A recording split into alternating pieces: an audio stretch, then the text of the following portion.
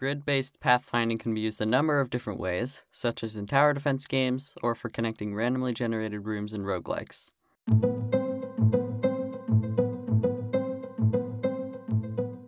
In this tutorial, I'm going to teach you the very basics of using AStar to create grid-based pathfinding. I have prepared a scene with a single tile map node that will store obstacles.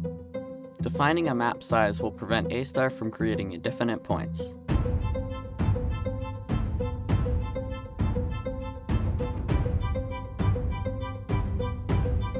SetGet ensures that when the path start position or end position is set, the appropriate function will run. Point path will hold the tile coordinates before they have been converted to global coordinates. AStar nodes are only creatable in the script, so we're defining one now. GetUseCells by ID will get all positions of tile 0, and they will be set as obstacles. Half cell size will eventually be used to convert global positions to centered positions. These two if statements confirm that the new starting position is not an obstacle and is inside the map boundaries.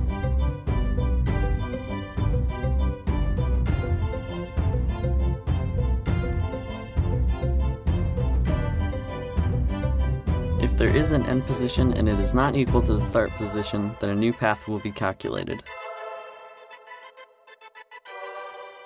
Set end position is pretty much the same as set start position.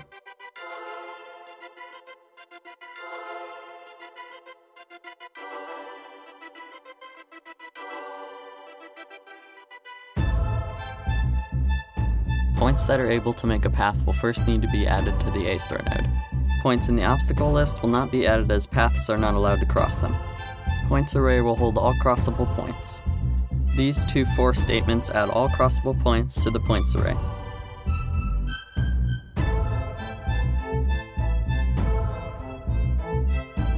You can only reference AStar points with its index, therefore we need a way of calculating this index based on its position.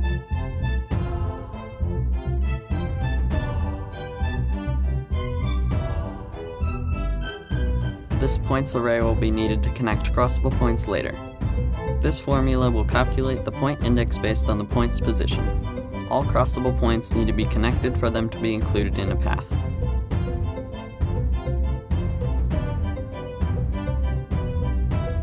Points adjacent to the point are called relative points.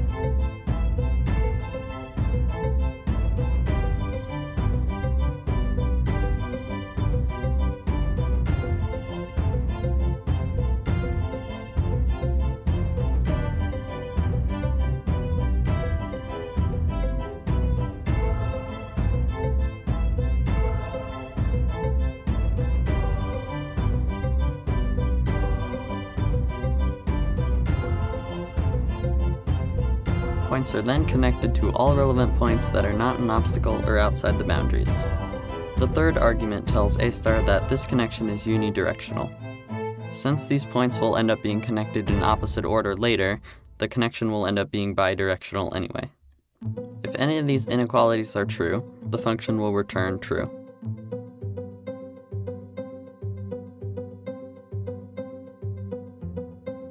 The main purpose of this function is to convert the path for map coordinates, global coordinates divided by the cell size, to centered global coordinates, which are global coordinates plus half the cell size.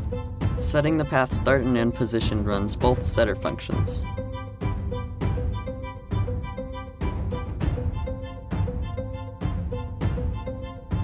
The recalculate path function returns the path and tile coordinates.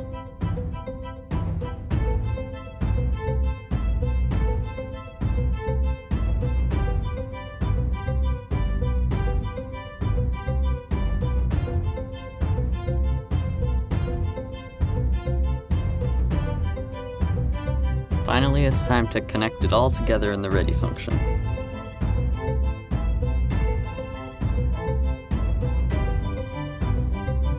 You can define whichever start and end position you want as long as they are global centered coordinates. Make sure to set the cell size before running.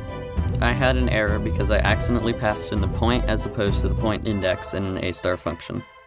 But after that, it works fine. If you liked the video, please feel free to like and subscribe. Or if you have any questions, I'll be happy to answer them in the comments below.